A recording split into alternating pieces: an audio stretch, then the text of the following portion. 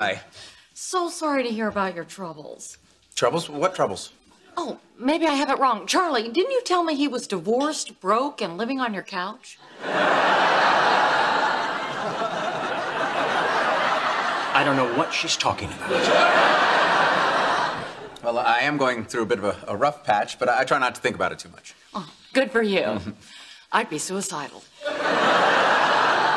You hear that? You have options. Berta, why don't you get the ball rolling? Sure. What the hell? Zippy, I gotta tell you, when you first moved in, I didn't really care for you. You were a persnickety, self-righteous, smug son of a bitch. And now, here we are, 6 years later. Thank you.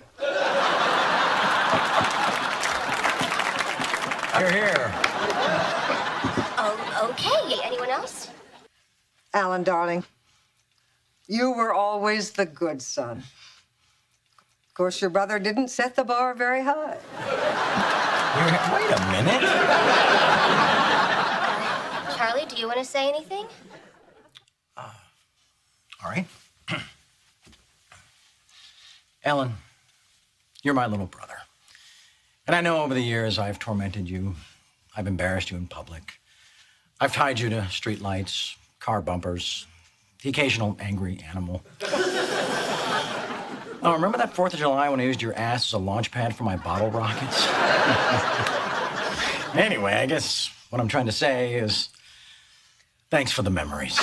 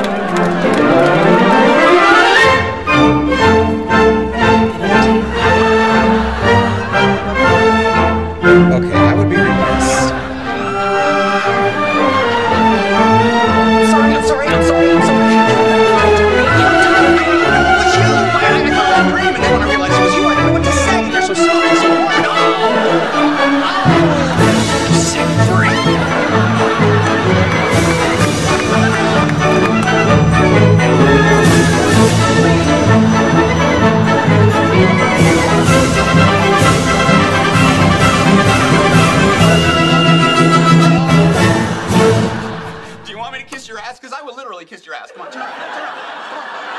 Come on. Cut it out. I mean it. You're the boss. You know, I'd rather be a second-class citizen here in paradise than king of a urine-soaked fire trap next to Burbank Airport. Yeah, it's good to see you, too. Oh. Hey, Walden, I think now's the time to tell him. Tell me what? Oh.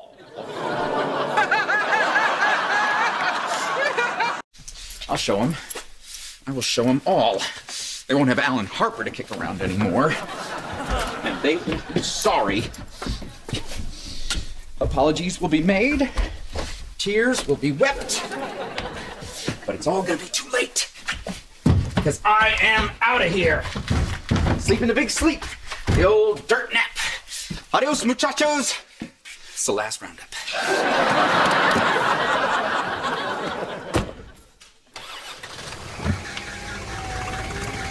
God, check please.